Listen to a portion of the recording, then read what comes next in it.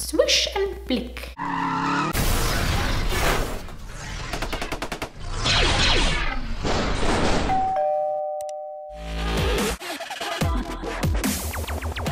Hello everybody and welcome back to my channel. Today I'm going to show you how to turn these boring makeup brushes into these awesome Harry Potter wands.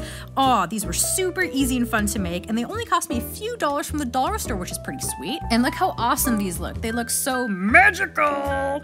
So you actually don't need that much to get this look. You just need some painter's tape, a nail file, paint brushes, a hot glue gun with some extra glue sticks, some paint, and of course your boring makeup brushes. So first of all, you're gonna wanna grab your painter's tape and you're gonna wanna cover the metal part around your makeup brushes just so we don't get any paint on them. You really don't wanna do this project without doing it to all your paintbrushes. Ah, yes! Next, you're gonna wanna grab that sucker of a nail file and you're just gonna wanna sand down all your makeup brushes because it will help things like the glue and the paint stick to it. If you're gonna skip this step and not even listen to me, then just get out. So I drew inspiration from 4 wands from the Harry Potter franchise. This is Hermione's wand, then this is Harry Potter's wand, this is Dumbledore's wand, which to me looks like a beehive dildo thing, and then this is Voldemort's wand, which is the coolest looking one to me. The first one I'll be making is Hermione's wand, so just do a bunch of kind of viney, swirly, leafy things and it will look like this. Next is Dumbledore's weird ass looking wand thing. So this one was actually the hardest to make, and so you just have to keep doing like layers of glue, but they don't like droop and shit to one side, so you have to keep rotating it like a rotisserie. And yeah, all I can say is just keep rotating it to keep everything nice and even, and then when it dries, it will look very nice. And it looks something like this. Ow! Fucking stupid Dumbledore dildo wand! Next is the Harry Potter wand, which is pretty easy to make. You just keep doing like a little handle thing and kind of make it look like droopy wax and stuff. So yeah, just do kind of whatever you want, be creative, like some kind of drippy designs on like the shaft, I guess it's called, of the wand. Ugh, why does everything look like a penis? Okay, time to do Voldemort's wand, and yep, definitely starting to look like a penis again. The trick with this one was to just let the ends dry because the ends kind of had to taper out a bit.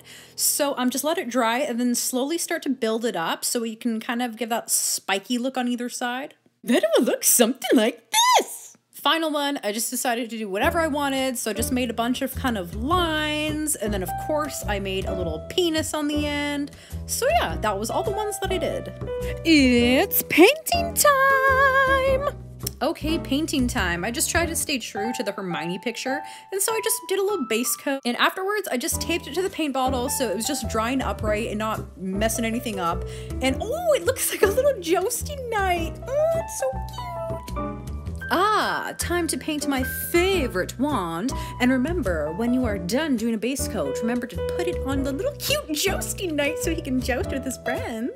Next, I'm just painting my wand that I made, and that definitely looks like a penis 100%. And remember to let him dry with his friends so they can joust together. And then this is Harry Potter's wand, just doing a little dark base coat on that. And then of course, when you're done, let him dry and joust with his friends. They look so cute.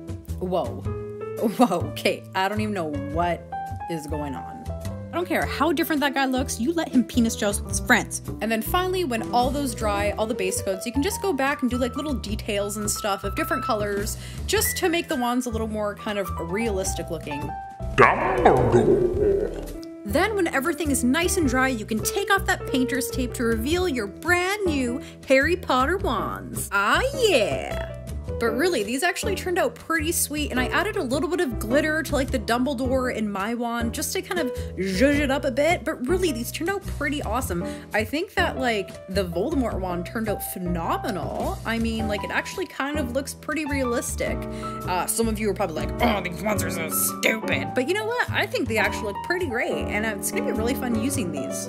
How cool would it be to like make these makeup wands for someone, get them like a Harry Potter palette and like a Harry Potter book, and that'd be like an awesome gift. This is also just like something super fun to do when you're by yourself or with like a friend, but these were super fun to make. Swish and a flick. Isn't that how like guys pee? Okay guys, these were super fun to make and they were very easy. So definitely if you know you got nothing to do, it's like a rainy day outside, why not turn your normal little boring brushes into some cool brushes? You could even do things like, you know, unicorn horns, you could do other cool designs. I think the Hermione one turned out like the best. But I also really liked the Dumbledore one for obvious reasons. And yeah, they're just fun to make. I really like doing stuff like this. Thank you guys so much for watching and stay legendary. Subscribe.